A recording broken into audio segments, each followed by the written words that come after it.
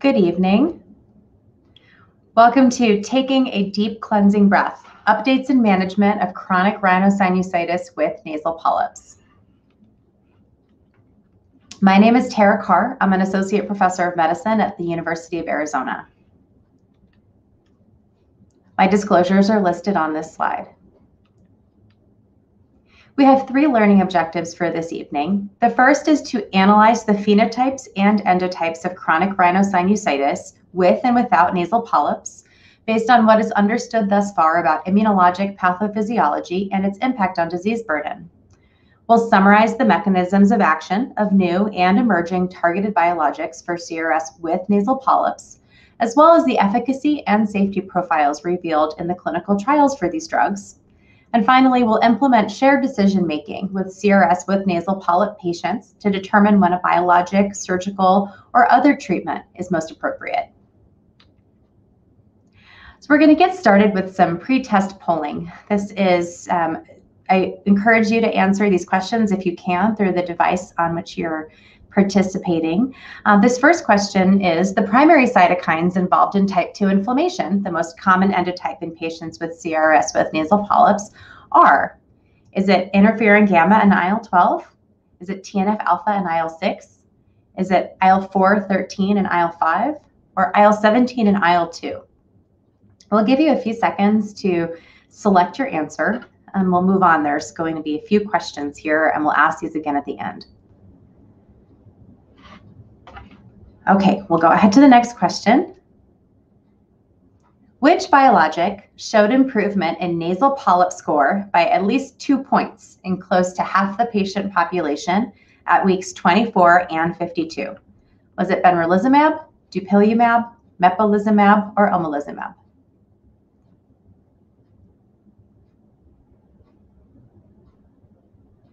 Okay, we'll give it a couple more seconds. And which is the most commonly observed treatment emergent adverse event across the clinical trials of all biologics studied for CRS with nasal polyps? Do we see epistaxis, injection site reactions, nasopharyngitis, or abdominal pain?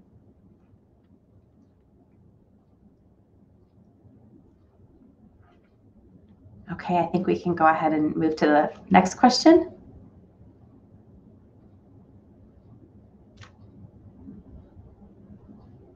Okay, and then Mr. Brown, a 42-year-old male patient with severe CRS with nasal polyps, returns 12 months after endoscopic surgery, complaining of persistent symptoms. You suspect nasal polyps have regrown, as type 2 inflammation is a predictor of polyp return in greater than 50% of cases. Disease scoring systems show some improvement, but do not meet euphoria criteria for adequate response. What does euphoria recommend now? Do we return to medical management and short course of oral corticosteroids? Do we consider a biologic drug or revision surgery? Do we recommend an exhalation delivery system with fluticasone or corticosteroid-eluting implantable stent?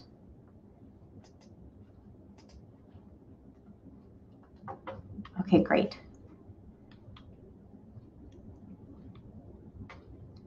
Feeling discouraged, Mr. Brown says if the nasal polyps are just going to grow back anyway, he doesn't want to go through all the expense, pain, and downtime of undergoing surgery again. So shared decision-making means the best action now would be to A, advise him to reconsider surgery because 30% of patients do require repeat surgeries. B, apprise him what the guidelines recommend and ask him to decide between the 2 options. 3, give him information about all available biologicals and ask him to choose one. Or 4, let him know all his therapeutic options and the pros and cons of each. Okay. All right, thank you so much for participating in the pre-test polling. So we'll go ahead and get started then with a case study. So this is Bob, who is a 45-year-old man who has chronic rhinosinusitis with nasal polyps, or CRS with NP. He also has asthma as a comorbidity. And he's in your clinic because his polyps have gotten worse over the past 2 years. And he's required multiple steroid bursts within the past 2 years to try to control his symptoms. He's compliant with the saline irrigation that you've recommended and the intranasal corticosteroids that you've recommended. But despite this, he's losing sleep, work productivity, and his social life is negatively affected. He's never had surgery. So what is the additional information would we consider important at this point? Do we consider doing blood biomarkers of an eosinophil count and an IgE level? Do we do a CT scan of his sinuses or nasal endoscopy to see about polyps and the extent of his disease? Would we do spirometry to assess his asthma? Would we do exhaled nitric oxide level to assess the inflammation in his airway? This is not a polling question, but a little bit of food for thought about what you might do as a clinician. We'll start by talking about what is chronic rhinosinusitis. Chronic rhinosinusitis is a disease that affects 28.9 million Americans in the United States, based on the CDC, and that's about 11-12% of the general population. 20% of these patients have the nasal polyp subtype, and these tend to be a little bit more male. 80% of these patients have the non-polypoid subtype, and these tend to be predominantly female. Interestingly, the United States has the highest prevalence of chronic rhinosinusitis in the world. And you can see here that the estimate of about 12% in the United States is very much higher from our neighbors to the north, Canada, where it's less than 5%, Brazil, where it's 5.5%, Europe, 11%, China and Korea, lower. And it's not just that sinusitis is a thing, it actually costs money for the patients and for the healthcare system. Medical costs are very high for patients who have this disease, particularly for those who have nasal polyposis. Using this observational study of more than 21,000 patients in a large claims database, matching patients with polyps to individuals without polyps, the polyp patients incurred more than $11,000 more in annual medical costs than the non-polyp patients. And you can see that that's kind of spread out across medical costs, office costs, and pharmacy costs. How do we diagnose CRS? So chronic rhinosinusitis is really diagnosed using a combination of clinical criteria, which make you suspect it, and then objective criteria, which help you to confirm it. The clinical criteria, you'd like to see at least 12 weeks of at least 2 of these symptoms. So mucopurulent drainage, so running out the front, down the back, or both. Sense of nasal congestion or obstruction of breathing through the nose. Facial pain, pressure, or fullness from the sinus cavities usually, or a decreased sense of smell. When we try to confirm that somebody has chronic sinusitis, if you have endoscopy present, you can look into the nose, into the ostia, the drainage tracts of the sinuses, to see if there's edema locally, if there's mucopurulent drainage coming out of the sinus cavities, and if there are polyps, and if so, how big they are. A sinus CAT scan can help to look in the nasal cavity, but also can document the degree of inflammation in the paranasal sinuses, which you may not be able to see into on endoscopy. Symptoms can be slightly different when comparing patients with and without nasal polyps. Patients without nasal polyps have more of a sort of a thickening and filling of the sinus cavities. It can affect the frontal sinuses, the ethmoid sinuses, the maxillary sinuses. And these patients tend to feel a lot more facial pain and pressure because of filling of those sinuses and inflammation. The nasal polyp patients tend to have more of a polypoid change and filling of their sinus cavities. The polyps can grow into the nasal cavity and cause a significant sense of loss of smell. On the right panel, you can see a comparison of CT scan between a normal patient and somebody who has severe chronic sinusitis with nasal polyps. I think you can appreciate that in the maxillary sinuses, whereas the control patient has nice, clear, black, aerated sinuses, the nasal polyp patient has circumferential filling with this sort of polypoid structure, and not only the maxillary sinuses, but into the ethmoids between the eyes and in the nasal cavity as well. And if you've never seen a nasal polyp before, the picture at the bottom right is a very representative photo of what nasal polyp can look like. It's this shiny structure that can be grayish in appearance. It can look almost translucent, like a grape that's been peeled. And it can take up a lot of the nasal cavity and obscure surrounding structures. The Euphoria, the European Forum for Research and Education in Allergy and Airways Diseases, put together a 2021 update in chronic rhinosinusitis, which was published in the Journal of Allergy and Clinical Immunology this year. And this Euphoria update describes a definition for uncontrolled nasal polyps as well as severe nasal polyps. So people are considered to have uncontrolled nasal polyps if their polyps are persistent or recurring despite using intranasal corticosteroids long-term and having received at least one course of oral corticosteroids or previous sinonasal surgery in the past year. Severe chronic rhinosinusitis with nasal polyps requires that you have bilateral nasal polyps with a nasal polyp score at least greater than 4. The nasal polyp score is the size of the polyps, which is determined by endoscopy. We'll talk about that in a little bit of a later slide.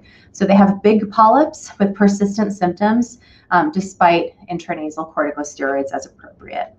And those persistent symptoms can be determined by sense of smell, nasal congestion score, the SNOT-22 score, or a total symptom visual analog score. Chronic rhinosinusitis with nasal polyps also commonly coexists with other disorders. Many patients with nasal polyposis also have aspirin or NSAID exacerbated respiratory disease, and nasal polyps are one of a big piece of the triad that characterizes this disease. Many patients with nasal polyps also have asthma, and many patients with nasal polyps also have atopy or comorbid allergic rhinitis. You can see that some patients with non-polyp disease also have asthma and allergic rhinitis, but those diseases are much more common in people who have the polyp form of disease. And not only are you more likely to have asthma if you have nasal polyps, but the presence of nasal polyps really portends worse asthma control and risk of exacerbations. This comparison between asthma with polyps and asthma without polyps shows that the patients who have polyps have a lower FEV1, so lower lung function. They have more eosinophils in their blood and sputum. They tend to require more asthma medication by inhaled corticosteroid dose to control their disease. Their control score is worse, showing that they're more symptomatic. And the association between polyps and exacerbations is shown on the right. This aspirin or NSAID exacerbated respiratory disease is a classic triad of asthma, nasal polyps, and hypersensitivity to those meds. This occurs in about 30% of patients who have both nasal polyposis and asthma. The asthma tends to be pretty severe and difficult to control. These patients generally require a lot of medication to control their symptoms, have reduced lung function, and require lots of steroids. The nasal polyposis tends to be pretty severe as well. The polyps have lots of eosinophils. They affect all of the sinus cavities, and these patients are quite symptomatic. And then when they take aspirin or nonsteroidal anti-inflammatories, so any drugs that block the COX-1 enzyme, they have a respiratory reaction, meaning worsening nasal and lung symptoms as a result of that medication. So now we'll move on to the inflammatory endotypes and pathophysiology of CRS with nasal polyps. Endotypes are basically the biochemical, molecular, and cellular reasons that we have these diseases. And there's a lot of talk about endotypes in airway disease and how that might help us to identify treatment options for our patients. So for chronic rhinosinusitis, we acknowledge that you can have 3 major types of inflammation present in the sinus tissue. That first type inflammation, type 1 inflammation, is the type 1 inflammation we think about as being present in many other types of diseases. These are type 1 helper T cells that secrete cytokines like interferon gamma. You have innate lymphoid cells that are present, cytotoxic CD8 cells and natural killer cells, and macrophages that help to support this kind of pro-inflammatory process. Lots of IL-12 production as well. And this leads to really that purulent discharge that we see in the non-polypoid sinusitis. So this would be a normal immune response to an infection or chronic infection and inflammation related to that. Type 2 is more of an allergic, mast cells, eosinophils, and helper T cells type 2 and innate lymphoid cells type 2. And these cells secrete IL-4, IL-5, and IL-13, which are those classic type 2 cytokines.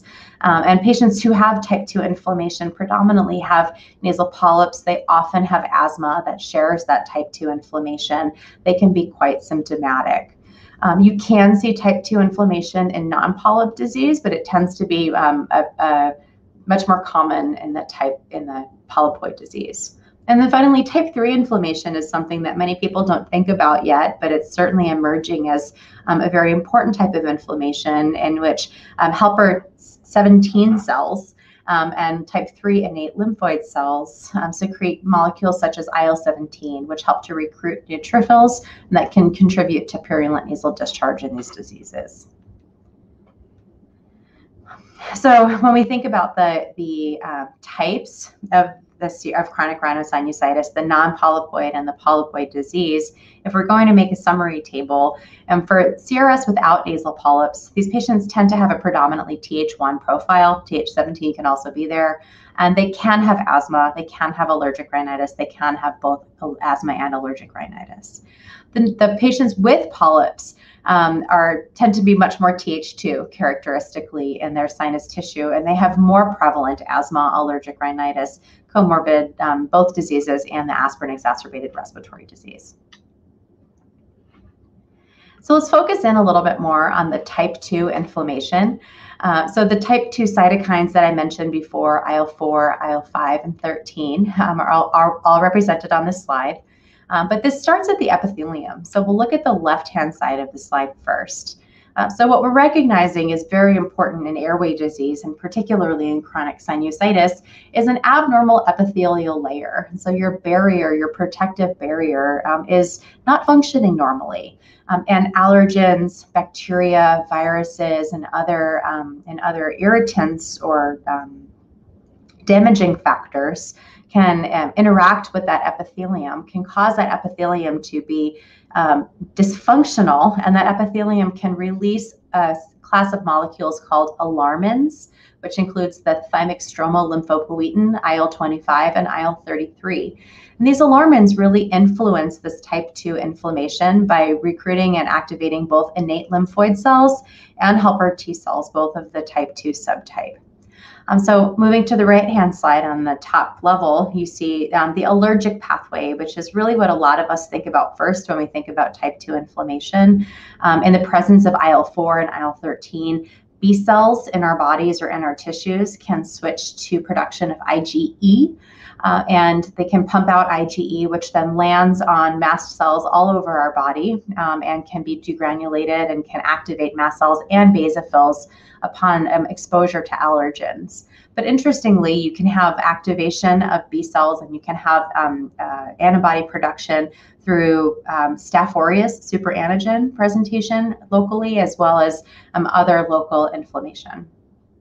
Eosinophilic inflammation is characteristic in nasal polyps as well. IL-5, which is released by the Th2 cells and the ILC2s, recruits eosinophils. Those eosinophils can live longer, they're more active, they can traffic into the tissues and be long-lived into the tissues, and can contribute to the inflammation locally as well as the growth of the polyps. And then finally, IL-13 itself seems to be a special cytokine in nasal polyposis, as well as in other diseases like asthma, because it can have direct effects on the epithelium and driving some of the mucus production and goblet cell hyperplasia, as well as some remodeling that can contribute to the formation of the sinusitis and polyps through fibroblasts influencing collagen production and fibrosis. So we'll get back to our case study of Bob, who as we know, has CRS with nasal polyps and asthma, and he's had 2 courses within the last 2 years, so he's not well controlled. So we did a little bit more work for him, trying to understand better where his disease process is. Some lung function testing showed that his FEV1 is 68% of predicted, which is definitely reduced, but he has 17% reversibility, which shows that this is more of an asthma phenotype than a COPD phenotype. His exhaled nitric oxide level is 35, which is sort of middle. It's borderline. It's not that high, it's not that low, and so it doesn't clearly tell us about his type 2 inflammation in the lungs. And for this, he's using a high-dose inhaled corticosteroid and long-acting beta agonist. He denies any problem taking aspirin or NSAIDs, and we now have this information and we can decide how to treat him. So there are a few different therapies that we're going to be talking about today. And you can start thinking about which of these therapies you might consider for him. Would you recommend that he undergo sinus surgery or functional endoscopic sinus surgery, FESS? Would you recommend he start a biologic therapy? Would you recommend that he starts the exhalation delivery system with fluticasone or alternate day oral corticosteroids? So we can talk first about medical management. The standard of care medical management is not that groundbreaking. We should be recommending that our patients use saline irrigation through something like a neti pot or a sinus flush bottle. Patients who do saline irrigation can have benefit compared with placebo doing this regularly. It might sort of reduce some of the congestion. It might help to remove some of the extra mucus that's being produced and might help your patient symptomatically feel better. Intranasal corticosteroids are recommended sort of universally for these patients and generally are in the form of nasal sprays, which mostly stay towards the front of the nose on the inferior turbinate. Patients can also use nasal instillations or drops by putting the corticosteroids into the saline irrigation or by dropping more high potency steroids directly into the nose so it can percolate down into the different sinus cavities. Oral corticosteroids are considered to be part of the standard of care for medical management, but really these are supposed to be limited to acute relief for patients who are severely symptomatic, who have substantial blockage of their nose and loss of sense of smell. So as many of you probably already know and have experienced yourselves, that standard of care medical management is not really that effective. It does not cure our patients and it really often does not cure their disease. And oral corticosteroids are associated with side effects that we are trying to avoid. And so let's talk about other therapies. One interesting delivery system that was that became available over the past few years is this exhalation delivery system that provides fluticasone through this device that you see here, wherein the little piece goes into the nose and the patient essentially blows into the device, and the fluticasone medication gets distributed throughout the sinus cavity. The FDA approved this in 2017 because the phase 3 trial, the Navigate-2 trial, showed that patients who had nasal polyps had significant reduction in those polyps and were eliminated in 25% on at least one side after 24 weeks of use, as compared with 9% with placebo. These patients felt better and needed less surgery. So this is an interesting kind of still relatively new device that we can offer for our patients to help control their disease. Moving on to the surgical, the functional endoscopic sinus surgery. So this is a surgery that's performed by otolaryngologists, many of whom have additional surgical training in rhinology, and so a lot of experience doing sinus surgery. The nice thing about functional endoscopic sinus surgery is they're able to kind of debride all of the sinuses that are affected by the polyposis and chronic sinusitis. And in doing this, patients can have rapid relief of symptoms. So as soon as they recover from surgery, they're feeling great and their nose is open and they can breathe much better. Of course, this is a surgery, and while it's considered to be minimally invasive and usually is an outpatient surgery, patients can still have side effects or complications from the surgery. Unfortunately, after surgery, regrowth of polyps is common. So about 40% of patients will see regrowth of their polyps within about 18 months. And patients are really required to continue regular use of nasal corticosteroids after their surgery to prevent or try to slow the regrowth of those polyps. People who have type 2 inflammation, which admittedly represents most of these nasal polyp patients, is a strong predictor of recurrence of polyps. And the complications that can occur are often minor, but there can be major complications. And so, it is a real surgery. This study from Europe essentially gave patients normal medical therapy, with the nasal irrigation, the intranasal corticosteroids, and short-term oral corticosteroids for severe symptoms. But despite this medical management, in this cohort of patients, about half of them with nasal polyps required surgery to try to address the disease. And after surgery, the nasal polyps recurred at about 20 to 35% at 6 months, 40% at 18 months. And some of these patients actually require more surgeries periodically every few years over time to help to debulk their sinuses. One interesting potentially useful device is called a steroid-eluting stent.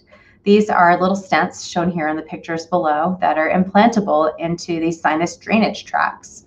And this can be put into somebody's sinuses at the time of surgery or after surgery, and will deliver local mometasone, which is a steroid, to try to provide local anti-inflammatory relief, help control symptoms, help to keep that sinus open, and hopefully help to prevent polyp regrowth. So now we'll move on to talking about the biologics. So this Euphoria group put together criteria for considering biological treatment. And really the criteria include, first, that polyps are there and that patients have bilateral polyps. Bilateral polyps, of course, are going to be more symptomatic, but it's important to remember that if a patient has a unilateral polyp, there are other diseases that could be mimicking polyps, such as a cancerous tumor. So that should be evaluated, potentially biopsied and removed by an ENT. Patients who have a history of surgery should have at least 3 of the below criteria, and patients without a history of surgery should have at least 4 of the following criteria. So number 1, evidence of type 2 inflammation. Why is this? I think it's because most of the biologics address type 2 inflammation, and so having that evidence makes it more likely the biologic will be useful. Second, a need for systemic corticosteroids, 2 or more courses in the past year, which supports the severity of the disease and how symptomatic those patients are. If the patients have a significantly impaired quality of life, significant loss of sense of smell, or if they have a diagnosis of comorbid asthma, because potentially the comorbid asthma may benefit also from that biologic therapy for the type 2 disease. So this chart summarizes the currently FDA approved and emerging biologics for nasal polyps. Dupilumab, which is an anti-IL-4 receptor alpha antibody, also blocks IL-13 as its mechanism of action, and this was the first to be approved for treatment of nasal polyps in June of 2019. This is indicated as add-on maintenance for adults with uncontrolled polyps, and it's dosed at 300 milligrams subcutaneously every 2 weeks. Omalizumab is an anti-IgE antibody that was approved for use for nasal polyps in December of 2020 as add-on maintenance for adults with inadequate response to intranasal corticosteroids for their polyps. The dosing for omalizumab is a weight and serum IgE based dosing that can be every 2 or 4 weeks based on the level. For people who are familiar with omalizumab dosing for asthma, the dosing for nasal polyps is higher. So make sure to use that new table when you're dosing for this disease. Mepolizumab is an anti-IL-5 antibody that was approved for treatment of nasal polyps in July of 2021 and is approved for add-on maintenance for adults with inadequate response to intranasal steroids. This is a subcutaneous injection given at 100 milligrams every 4 weeks. And then finally, benralizumab is an anti-IL-5 receptor antagonist that has not yet been FDA approved, but is in phase 3 trials for nasal polyposis, and so is further ahead in the pipeline. And the dosing for this that's being studied is 30 milligrams every 4 weeks. We'll look a little bit more at some of these trials, but it's important to understand that these clinical trials really require objective scoring of nasal polyps, not only to say how big they are, but so then you can more objectively and definitively determine how much the medication is helping. So this nasal polyp score gives a score between 0 and 4 for each side of the nose, showing how big the polyps are on each side of the nose, and then they're added together for the total score. So this total score can be between 0 and 8. A score of 0 on each side means that there's no polyps visual. A score of 1 means that there's a small polyp in the middle meatus of the nose, but that it does not reach below the inferior border of the middle turbinate. Grade 2 polyps do reach below the lower border of the inferior turbinate.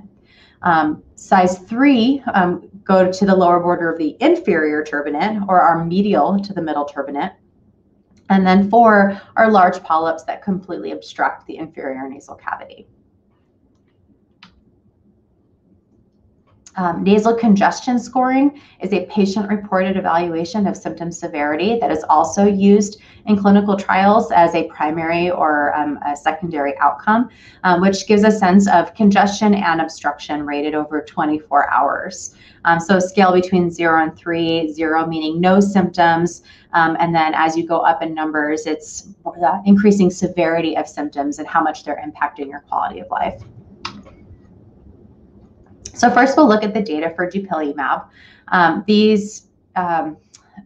There are 4 graphs that you see here, and these represent on the left column the Sinus 24 study, which was a 24-week study in which participants were given therapy or placebo for the first half, and then taken off of the treatment, and everybody put on placebo for the second half. Sinus 52 was a study where people were either given treatment or placebo, and then the treatment was continued for the 52 weeks. On the top row, we have nasal polyp score. So I think you can appreciate that the gray placebo group had not a whole lot of change in their nasal polyp score over time, but the group that was treated had a nasal polyp score improvement of about 2 at 24 weeks. And that nasal polyp score started to worsen, or they lost benefit once the treatment was discontinued. On the bottom line, you can see nasal congestion and obstruction score. Patients who received treatment also seem to have an improvement in their nasal congestion or obstruction scores as compared with the placebo groups. But again, this was reversible after therapy. One of the major outcomes of interest also included the reduction of need for bursts of systemic corticosteroids or the need for surgery. And here, the patients who underwent therapy with dupilumab every 2 weeks had a reduction in the need for steroids and surgery as compared with the placebo group. The safety data are shown here. Generally similar adverse events with the placebo group as well as with the treatment group. You can see nasopharyngitis is the most common symptom that's shown here. And if you have participated in clinical trials before, you know that you're supposed to really record all adverse events that happen to patients over the course of the trial. And so, we tend to see lots of AEs reported and not always clear that they're related to the intervention. Moving on to omalizumab. Omalizumab has 2 trials, the Polyp 1 and the Polyp 2 studies. And when you can see those here in green as compared with their relative placebos, which are shown in gray. And this is the slide for the nasal polyp score change. So I think you can appreciate that patients who were on therapy had an improvement in their nasal polyp score. And you can see that it was at about between 1 and 1.25 improvement by week 24, as compared with the placebo who didn't really change that much. The improvement in nasal congestion score in these trials is shown here. You can see again that there's been an improvement in the nasal congestion score, more so in the treatment group than in the patients who are on placebo. Again, in the safety studies, there's really no safety signal that stands out, with the exception of saying that the nasopharyngitis is also up there on the list of common adverse events, as well as asthma exacerbation. Admittedly, patients who are on therapy seem to have fewer of these AEs than patients who are not on therapy. And then finally, the data for mepolizumab is shown here. It's shown a little bit differently than the data for the other 2 biologics. So here you see on the left is the nasal polyp score, and on the right is the visual analog nasal obstruction score. And they show in the red is the treatment group, and in the gray is the placebo group. And so on the left here, the nasal polyp score, you'll see they show how many people in each group seem to have worsening versus no change in their nasal polyp score versus improvement. And as you look at and sort of digest this graphic, I think you'll see that there certainly seems to be a group who received mepolizumab who had 2, 3, 4-point improvement in their disease. So suggesting that there was a group that was quite responsive to this medication. But 30% had no change and 21% had worsening of their symptoms. On the right, in the visual analog score for the nasal obstruction, again, you can see that there were certain patients who had a very significant improvement in their nasal obstruction score, again, supporting that there's a chunk of these patients who really respond to treatment. The data were collected again for this trial to assess the probability of need for surgery. And over time, patients who are on treatment needed less surgery than patients who are on placebo. And then finally, again, the safety data, we can see the most common adverse event is nasopharyngitis, and we're repeating this now so that hopefully it becomes very easy on our post-test. Okay, so how do we choose a biologic, and what is shared decision-making? So this is the hard part, and maybe what you came here for, and maybe what will disappoint you. But we don't know how to pick the right drug for the right person yet. If you treat other diseases that require biologic therapies, you might see that same concern for those other diseases. I think in general, we expect that there are going to be some patients who do very well on each of these available drugs and maybe the emerging drugs that come out. But right now, we don't exactly know how to pick one over the other. And so that's where considering each medication and considering the patient's preferences and comorbidities can be very helpful. So when you're considering a biologic, the first thing to do is to make sure the patient has disease that requires a biologic, that they have uncontrolled disease, they have severe disease, and their disease is polyposis, because the non-polypoid sinusitis has not been studied with these biologics yet. It's helpful to see if the patient has a comorbidity such as asthma, and whether that asthma is significantly severe or uncontrolled, because those comorbidities might drive you towards selecting a treatment that would be useful for both the comorbidity and the nasal polyposis. Most patients with nasal polyps are going to have high type 2 inflammation, but it can be helpful to look for evidence of that type 2 inflammation through things like blood eosinophil counts, IgE levels and allergy testing, or exhaled nitric oxide levels that can be elevated from the nose or from the lungs. Please inform yourself highly about these different therapeutic options, because you'll really want to know a lot about these diseases so you can inform the patient about the biologics. You want to be able to tell the patient about that treatment, about the side effects of that treatment, about the data that supports use of that therapy, and what the risks might be for that therapy. And that therapy could be a biologic, or it could be one of the other treatments that we discussed. It's really important to make sure our patients understand all of their options, because you want them to be informed when they help you to make the decision about what's the right intervention for them next. And then when we select the biologic, hopefully it's coming as a result of the conversations we're having with our patients. For those individuals who do have comorbid asthma, it's helpful to see an asthma specialist, or if you're an asthma specialist yourself, to select the intervention that might be most helpful for the asthma as well, particularly with the biologics. So that way, maybe you get two birds with one stone.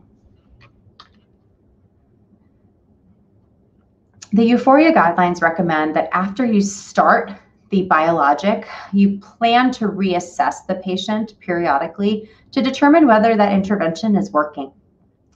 And that's very reasonable. We don't want to start medicines and keep people on things for a long time that aren't really providing them with any benefit. So after 6 months of therapy, and we sort of allow 3 to 6 months of therapy usually, because as you saw with the clinical trials data, it can take a while for people to reach their kind of maximum benefit. You want to see that they've actually improved substantially. And the Euphoria guidelines suggest documenting improvement in symptoms or symptom scoring. And so you might want to incorporate these into your practice if you haven't already. You may want to document improvement in sense of smell, nasal congestion score, nasal polyp score, SNOT-22, or the visual analog score. So if you have what would be considered significant improvement in any of these scores, if the patient is happy with the progress, then you might just continue on that biologic and look to see if it's helping more and more over time. If the patient is not happy with the degree of improvement, you may consider a short course of systemic oral corticosteroids to help reduce whatever acute inflammation is present. You may consider sending the patient to surgery while taking that biologic in hopes that the surgery will clean them out and prevent it from growing back, although that's not yet been shown through clinical trials or approved for FDA. If the patients are not getting better after 6 months, then consider changing to another biologic or consider surgery for the patient, and that's a good time to have another informed discussion. Once the patient's been on a therapy for 12 months, ideally you'd see significant improvement in all of these different domains of polyp scoring and congestion scoring and symptom scores. And ideally, you won't need surgery or systemic steroids to help treat the patient's symptoms. So if you are lucky enough to have selected the magic medicine for this patient, then right now we're recommending continuing that treatment for a while because as far as we know, when you stop the intervention, the inflammation and the disease may come back. If the patient has not met these criteria, Euphoria recommends considering another biologic or considering surgery. I'm going to add to this to say that if patients have not met all of these criteria, but they're very happy with how they're doing, you may also allow them to continue on that drug for longer. So here are some examples of what shared decision-making would look like for biologics or for other options. So starting with somebody who's sort of new in their disease process and has used standard of care therapy of intranasal steroids and a saline irrigation and oral corticosteroids, you'll have the opportunity to talk to that patient about the medical therapies that are available as well as the surgical therapies that are available. And the medical therapies can include the biologics, can include the fluticasone breath-powered exhalation device, and the surgical procedures can include endoscopic sinus surgery or other more temporary procedures. Once the surgical procedure has failed, with or without the use of a corticosteroid stent, you can, again, talk to the patient about the biologic, considering a stent if they hadn't had one, or considering whether a repeat surgical procedure might be beneficial for that patient. If the patient's had a couple of surgeries and they're really not doing well, I think that's a great time to start talking about a biologic or in addition to the additional surgical options that might be available for them.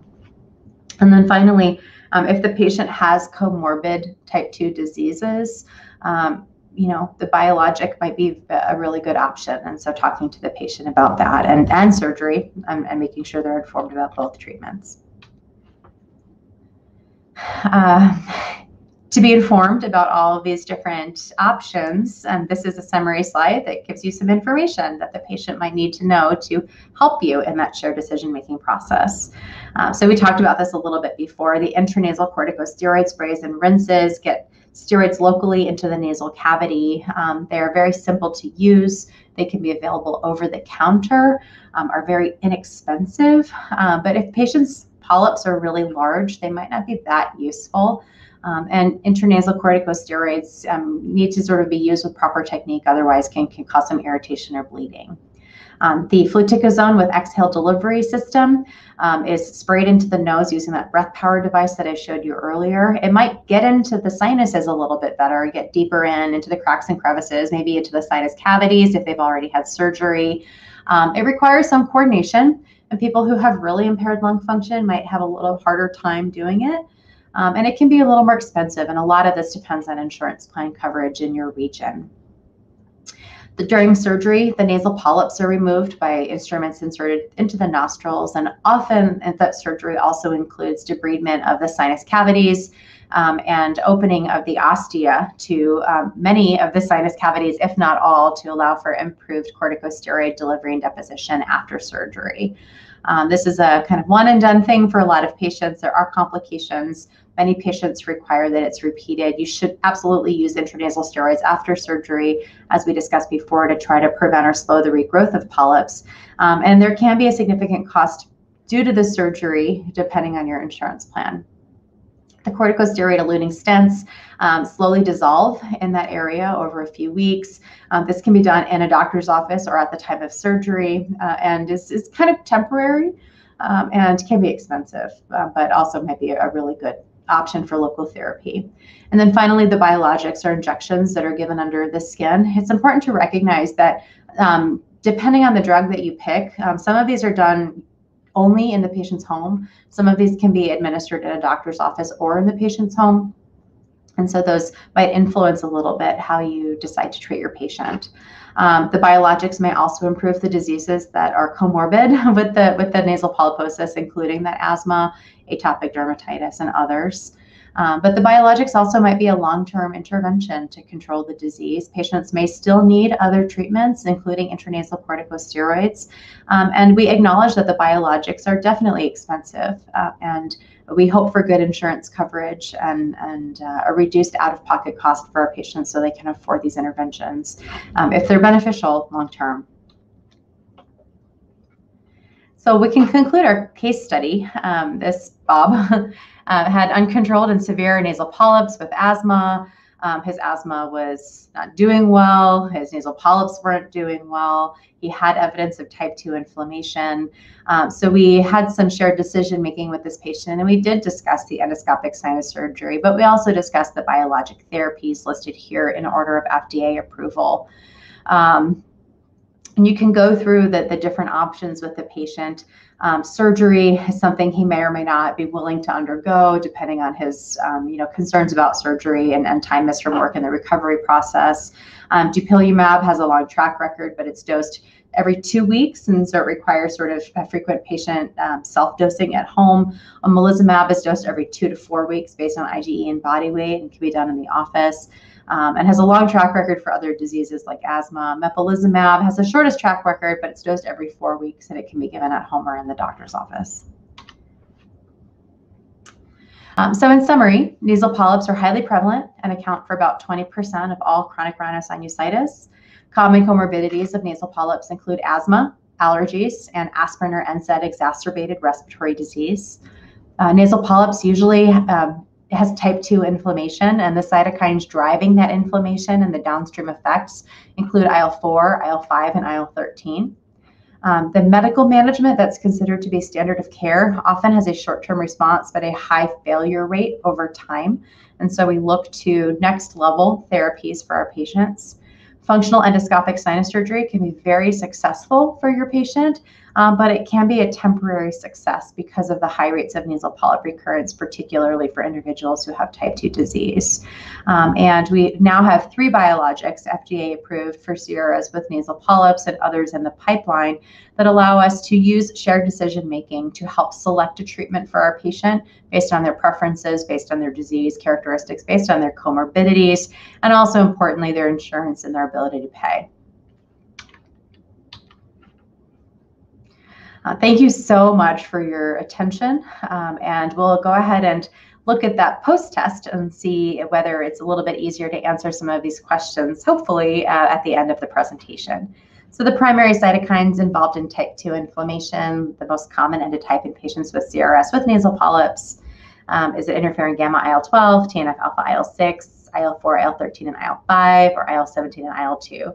And I'm seeing all the respondents selected IL-4, IL-13, and IL-5, and that's absolutely correct. So we can go to the next one. Which biologic showed improvement in nasal polyp score by at least 2 points in close to half the population at weeks 24 and 52? Benra, dupilumab, Mepo, omalizumab.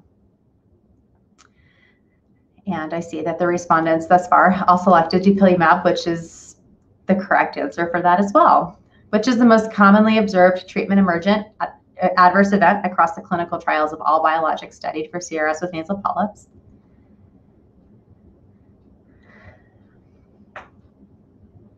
I can see that about half of the group is selecting injection site reactions and the other half nasopharyngitis. Nasopharyngitis was the most common, but injection site reactions are still significant, particularly for people who are on therapy. Mr. Brown, who has polyps regrowing with type 2 inflammation, and what is Euphoria recommending after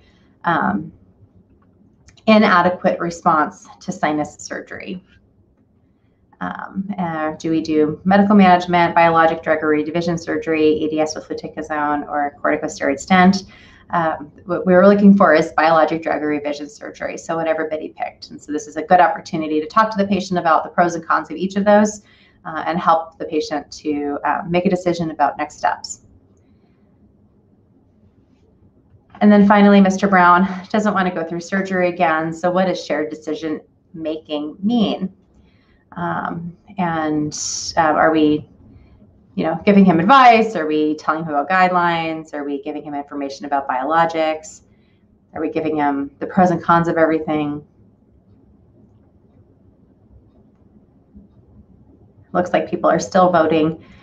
I think at this point, the shared decision making means to give him all of his options, to tell him what his, what drugs are available for him, what biologics, nasal drugs, what the surgeries might look like, and kind of discuss with him which might be the best for him based on the pros and cons and the availability of each of those interventions. All right, wonderful. Well, great job. Thank you so much to everybody who participated in that post-test polling. We'll now be able to spend a few minutes on questions. If anybody has questions, you can feel free to put them in the chat.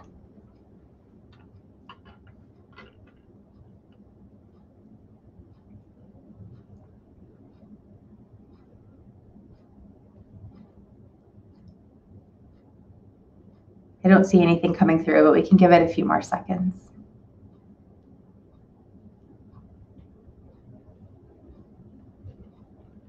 Okay, there's a question here. Isn't omalizumab supposed to be used for patients with very high IgE levels? Wouldn't that make it a suboptimal choice for a CRS with nasal polyp with type 2 inflammation? Thank you so much for the question. We're learning a lot about omalizumab and the types of patients that it can help for different disease processes. And it turns out that the dosing tables for omalizumab and the patients that were included in the clinical trials for omalizumab started with IgE levels that were really on the lower side. Like usually the normal cutoff is around 100 based on your lab, but omalizumab dosing starts at an IgE level of 30. So you can give omalizumab and it can benefit patients who have lower IgEs as well if they have the right other phenotype. The level of IgE in the blood does not necessarily predict how likely that patient is to benefit from the omalizumab if the omalizumab is appropriately dosed. So for nasal polyposis, if you have a lower IgE but the patient's getting the right dose, it could potentially still help that patient. Thank you very much for the question.